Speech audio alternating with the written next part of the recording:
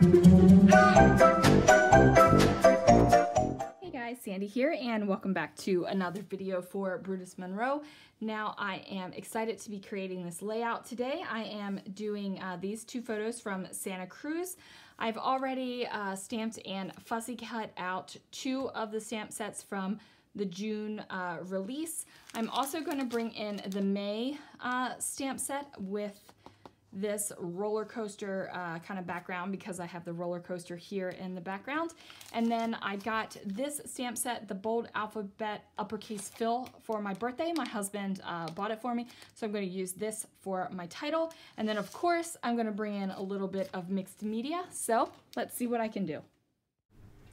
The first thing I did was gut this beautiful, beautiful dotted paper. Now these blue dots are textured, so you can rub your fingers over them and it's got this great texture, and it's not just color printed on color. So I thought that that was, you know, important to show off a good amount. So I did gut that paper so I can use the center of it for another project. And then I have this white paper. It's just some white cardstock that I am going to use some Aqua Pigments on. So I have pretty much a rainbow throughout my entire paint palette here, but I'm not using the rainbow. I'm just going to use a couple of blues, and that is because my pictures are of Santa Cruz and it's definitely a blue type of feeling with the water and the beach and all that kind of stuff. So I did use 3 different blues, and I just used my brush to go across the page. I did not want to blend in the brush strokes. I just put it straight across there, and that is going to give me a background. And the beautiful thing about using Aqua Pigments is if you don't have the exact right color of paper, or you want something that has a mixed media look, or you just need, you know, you need something fun, something that looks like has some texture, then you can use these Aqua Pigments and you can create your own pages like I have done here. There are so many options to do that with. Now this stencil that I'm using is actually the Sequin Builder stencil, but I think it makes a great stencil just to put some nice mixed media through it, like this Glitter Glaze. So I am doing this directly on top of my Aqua Pigmented layout, and I'm not putting the Glitter Glaze throughout the entire stencil because I know that this is going to be behind my photo. So it's just going to be like an outline around my photo. So I'm just holding up the photos to try to kind of figure out where I need to put my Glitter Glaze, because, you know, Glitter Glaze is a hot commodity and I don't want to waste it. I love, love, love me some Glitter Glaze. It makes me ridiculously happy. Ridiculously happy, you guys.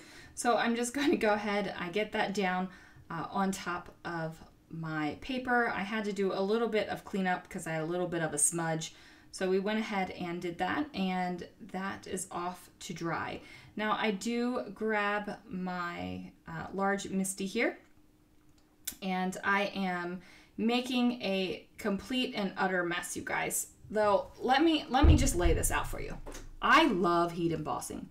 I love the magic of watching the dry little crystal granules, whatever you want to call them, melt into something smooth and shiny and melt it. Like, I think embossing is absolute magic. Magic, okay? I love it. I have been embossing for years. I mean, years, people. And I'm a slob. I just cannot get my act together so that my embossing looks good. Look at that mess. Look what I just dumped it right on. I don't know what it is. I just don't know. I think I have a block where when it comes to embossing, I'm just going to be a slob about it. And I'm okay with that. Now, I was thinking to go ahead and use the stamping platform with this, but it turned out to be quicker not to. And then it also turned out to be quicker just to stamp all the way across and emboss it all at the end, which is what I'm doing right here. Now, I did use a paintbrush to kind of wipe off some of the embossing powder that didn't make it look like the roller coaster things were all the way across. I am going to go ahead and fussy cut this, and I'm just doing a quick and easy fussy cut around the top of the roller coaster where the crests and valleys are. So now I have this complete roller coaster that I'm going to use as a border across my page. So now we got to get everything put together. I figured I needed some sort of bit of photo mat for my photos.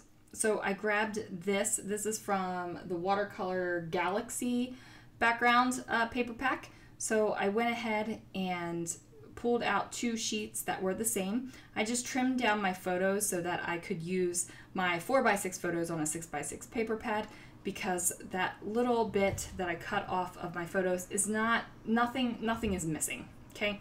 So I don't mind trimming down my photos because nothing is missing there. Now I am going to washi the back of this layout because I like all of my things on the back to be nice and smooth, because when I'm pulling them in and out of page protectors and moving them about in my album, I don't want anything snagging and ripping and ruining pages. So that is why we do that. Now I am going to go ahead and put that roller coaster down as a border under here where my photos are, and then I'm just trying to figure out where I'm going to put these stamped images. And I pick the sandcastle and this little mermaid girl because I think that it looks cool. I like the sandcastle kind of like in the foreground here, and it's going to give a little bit of weight. And then I also am going to cut out the stamped words, and instead of leaving it as one sentiment that is stamped together, I trim it down so that it is on 2 strips. And that is a great thing about word sentiment stamp sets like this. You can either cut your stamp directly and move your words around and have different sentiments, or you could stamp on the paper and cut it out as the paper. Now I am going to grab some more Aqua Pigments here, and I'm just going to go ahead and color it in with a water brush. So I do use a little bit of, how do I put this? I use a little bit too much wetness on this. So these were not done on watercolor paper. This is just regular cheap white cardstock. So the ink, the Aqua Pigment ink does kind of soak in a little bit, and it's more like painting than watercoloring, but I'm okay with that. I'm okay with that.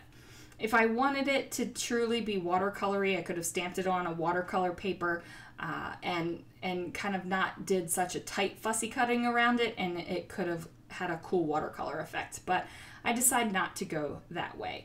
Now I did want to kind of have my mermaid almost match my photo mat paper, so I created my own little color here in the center, and I'm just coloring in her tail, and I love the color of it. I could probably never create it again in a million years, but I do love the color of it. I am giving my mermaid brown hair because I have brown hair. Usually if I'm coloring somebody, I usually make them look like me, and I have brown hair, so there is that. I don't have a mermaid tail though, but if I did, it would be purple. We're just gonna throw that out there. That might seem a little bit weird, but that's just the way it is. So I am going to give her shells or bra top or bikini top or whatever the heck she's wearing a little bit of color as well. And then her starfish and her hair are just going to be a nice little yellow color. Fun fact, I actually picked up starfish from the ocean while I was in the Dominican Republic. It was super awesome. If you ever get the chance to go touch starfish and do that kind of thing, go do it, because it is an amazing experience. So I am going to go ahead and glue that down, and it is a little bit tough to glue down the flat paper over top of the glitter glaze, so I just use some liquid adhesive on that just to give it a little bit more stick. Now I wanted to give my sandcastle and my little mermaid girl here a little bit of pop, so I am going to use some foam squares. Now this is where you can see that the wetness has gone through the sandcastle and it's still damp, And my foam squares are having a heck of a time staying stuck. We eventually get that figured out though.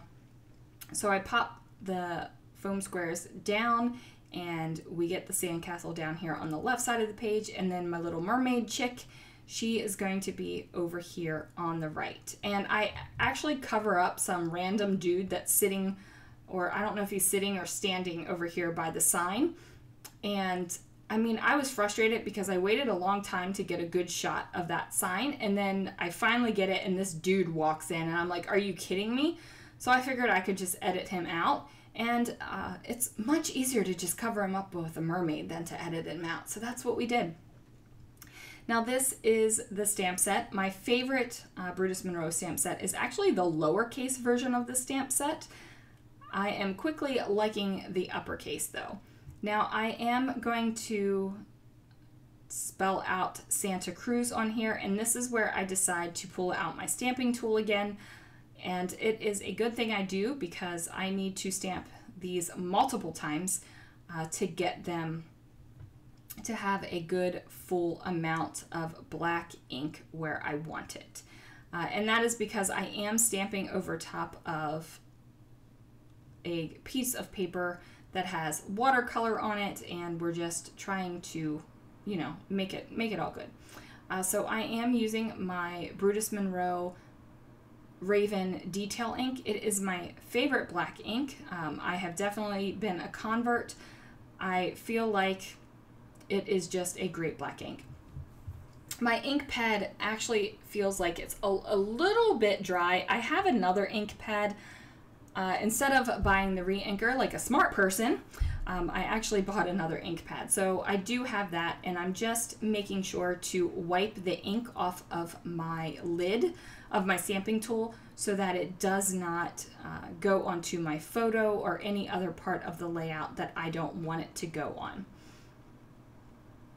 And then as they are filling up and blackening quite well, I pull off some of the letters, and I'm just making sure that those letters are the ones that I need. And then I'm like, yes, works great. So that is going to be the title. It is going to say Santa Cruz, and that is going to do it, you guys. Thank you so much for watching. I will have some links down below so you can check out all of the products. Go ahead, hit that subscribe button, ring that bell so you'll get notifications, and I will see you guys again real soon for another video.